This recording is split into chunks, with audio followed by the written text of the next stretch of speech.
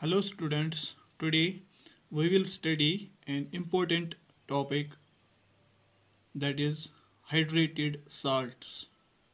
What are hydrated salts? Hydrated salts are those salts which have water of crystallization. Water of crystallization do not wet the salts. These water of crystallization are actually the loosely bound water molecules which are present in some salts, and those salts are known as hydrated salts.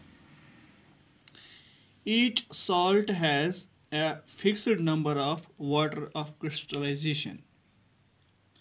For example, if we take a salt, it is known as copper sulfate pentahydrate. This salt has 5 water of crystallization, and due to these water of crystallization, the salt is blue in color. Similarly, if we see ferrous sulfate heptahydrate, this salt has 7 water molecules which are present as water of crystallization, and the color of this salt is green. Similarly, other salts are having a color and there is a different number of water of crystallization molecules. And at the same time, these water of crystallization are responsible for a particular color of the salt. These water of crystallization give crystalline structure to the salt, or we can say the hydrated salts are present in crystalline forms or in the form of crystals.